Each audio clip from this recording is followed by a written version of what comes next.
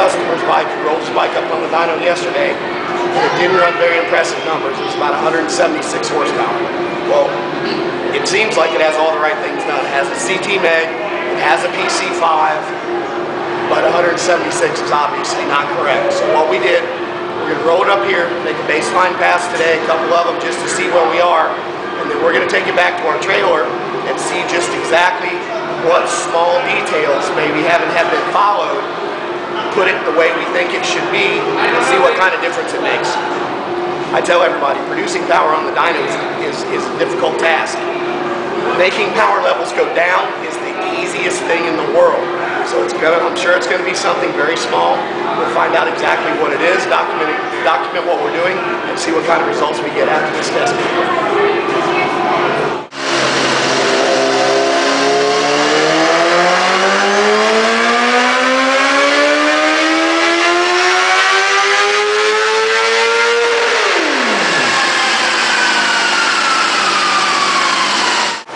Okay, you have to appreciate the consistency. 176 horsepower, 2 pulls in a row.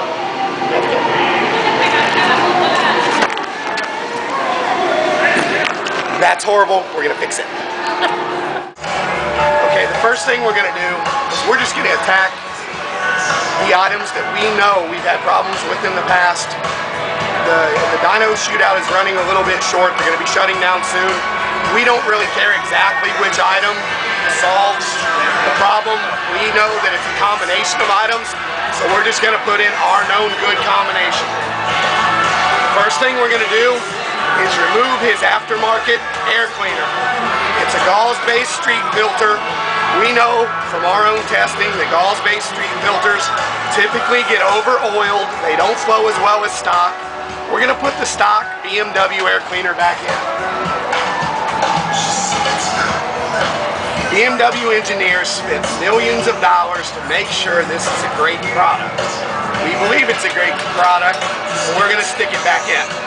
The other thing that we're doing right now, we don't know what kind of oil is in his bike, so we're going to put in our Alisyn less than zero weight oil. We also have an additive that I've used for 10 years. I just love it. It's called Petron. Works wonders.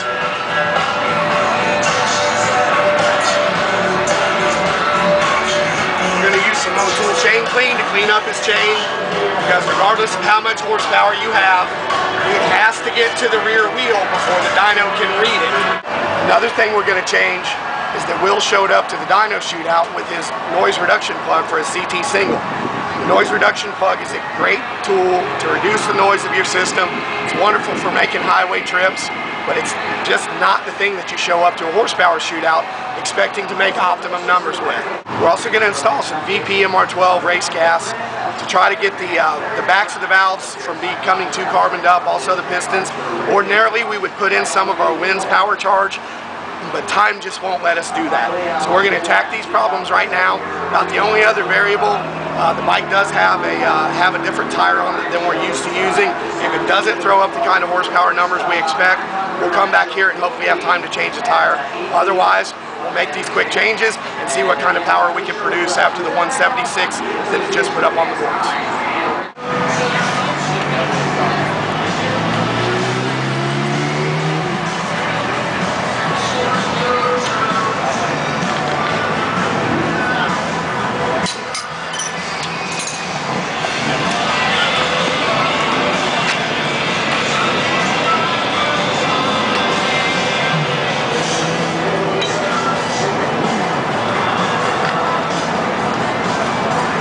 Great for noise reduction, not exactly the best for peak power.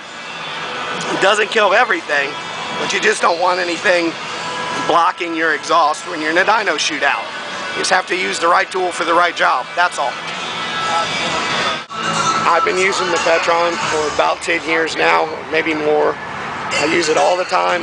It's a great way, especially if you're drag racing, to increase your clutch life, increases mile an hour. I've actually made passes down the drag strip where one of my crew forgot to put oil in the bike. It's fantastic. I use it as additional insurance. You don't have to put it in all the time. We put it at every other oil change in very serious applications. We've got a big stroker engine that with a billet crank that's hard on bearings. We run it all the time. In street applications, we may only put it in every third oil change, but it's very good stuff. I recommend it highly. It has solids in it, so it's very important to shake the bottle. And then we're gonna end up putting it in the bike and immediately going for a ride. 5 to 10 miles is all you need. You just don't want it to. You don't want the Petron. You don't want it to. The solids in it to fall down into the bottom of your oil pan and not get run through the engine. That's really the only reason that we shake it up and immediately go for a ride. The oil we're going to install is Alisyn Pro Drive 21. It's less than 0 weight. Now that scares people. It doesn't scare me at all in stock engine applications. We've had BMWs all weekend at the BMW Proved Horsepower Shootout at Wyotech, throwing up 200 horsepower like it's no problem. Would I run less than 0 weight in a large displacement application where I'm idling in traffic all the time? Probably not, but generally, if you have a stock engine in good health, the less than 0 works fantastic. It's a great way to make power. In the Performance Center BMW, where we rode the bike 700 miles to the drag strip from Greenville, South Carolina to West Palm Beach, Florida, when they asked if they should change the oil, this is exactly what I sent them. It's fantastic stuff. Don't have any problems with it whatsoever. Works great for wet clutches, works great for drag racing, works great for the street.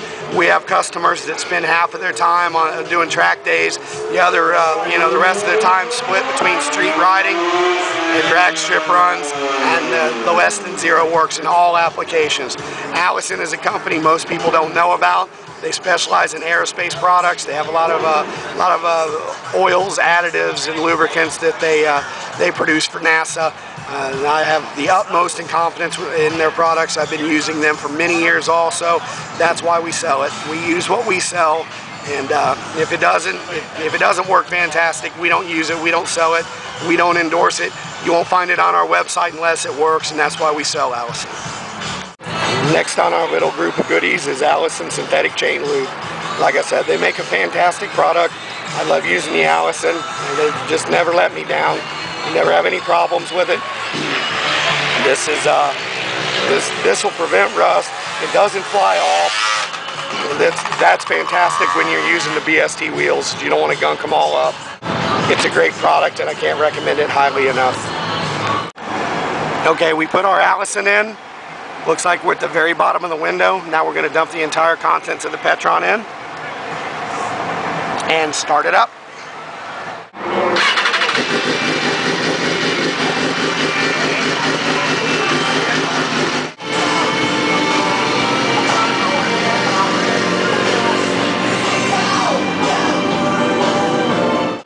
Okay, I'm here with Will Torres. He just put his bike up on the dyno a minute ago. It ran the same 176 horsepower, which for the BMW S1000RR, our product line, is absolutely dismal.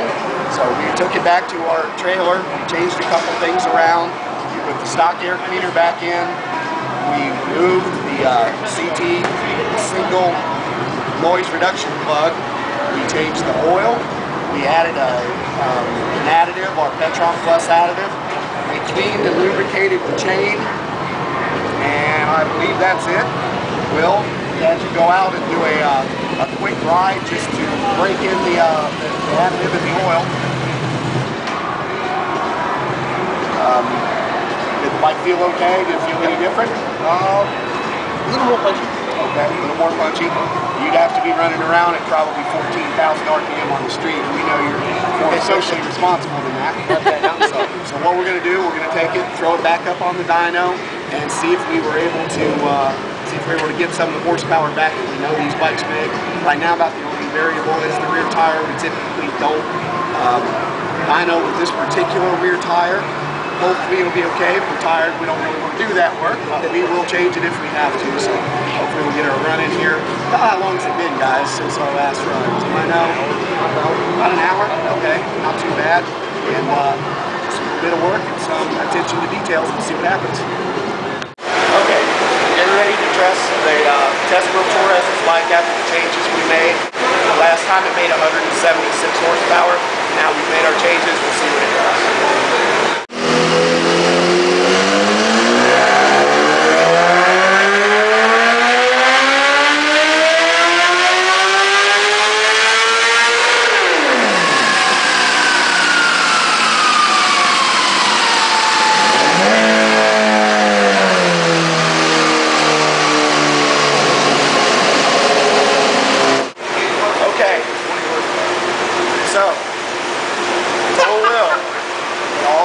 BMWs are the same.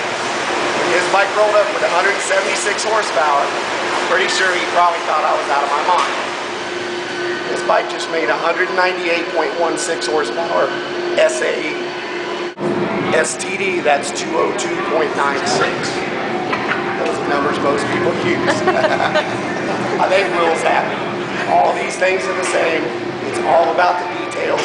All we did was go in, pay attention to some details.